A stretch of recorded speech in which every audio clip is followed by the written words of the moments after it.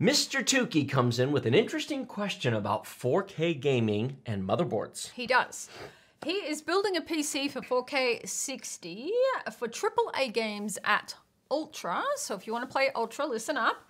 He's planning on getting the 5900X, but can't decide which motherboard.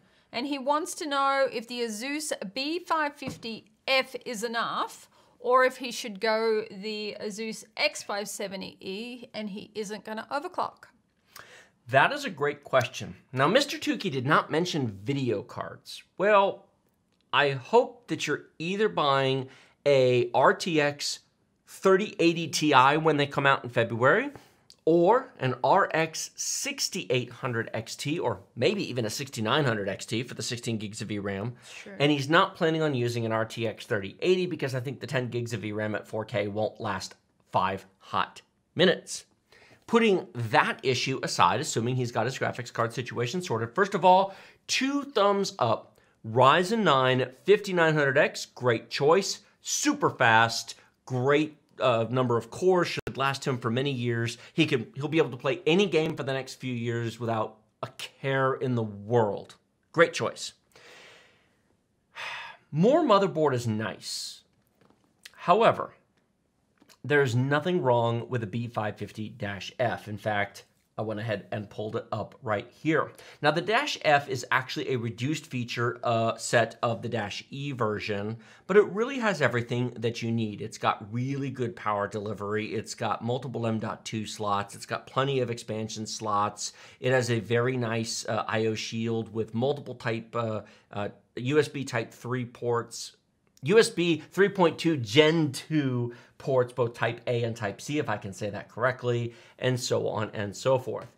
Now, if you want to spend more money, you certainly can. Now, he mentioned the X570-E board. Correct. Well, you can get a B550-E board, and it's $270, which is about $80 more expensive.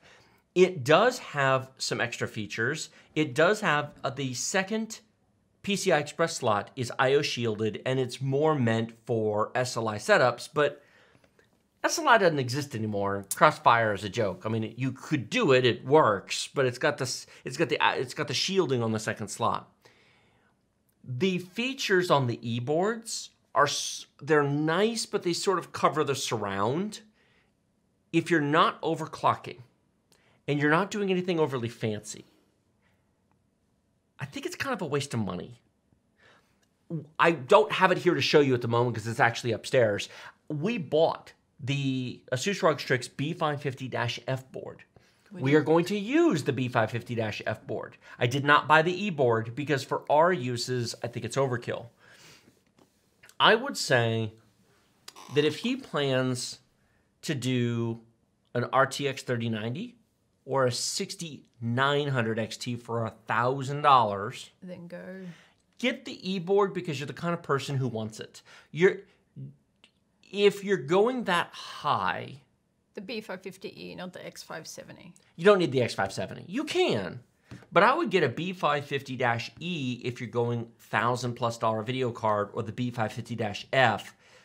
I'm putting components with parts that I think the kind of user who buys them goes with. I'm sure many people are going to comment on this and say, well, what difference does it make? That has absolutely, they're the same performance.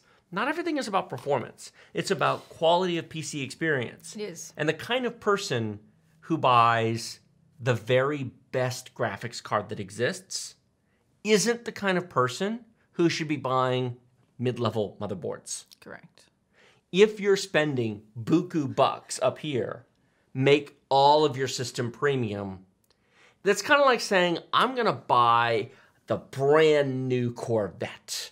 $85,000, 500 horsepower engine, mid-engine supercar.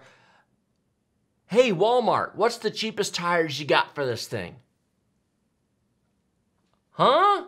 No. You go buy the P-rated... my brain just... I can't... The good tires. The good tires. You go buy Michelin's or Goodyear's or Pirellis. Pirellis, thank you. The Pirellis. You go buy the Pirellis and you don't fuss that the tires are $250 a piece because $1,000 for tires is what you bought when you bought a Corvette. Every time you change the tires on that, it's $1,000. You should have known that when you bought a Corvette. If you're buying $1,000 video cards, you should know you're buying a very expensive computer. That's the deal you made. Enjoy.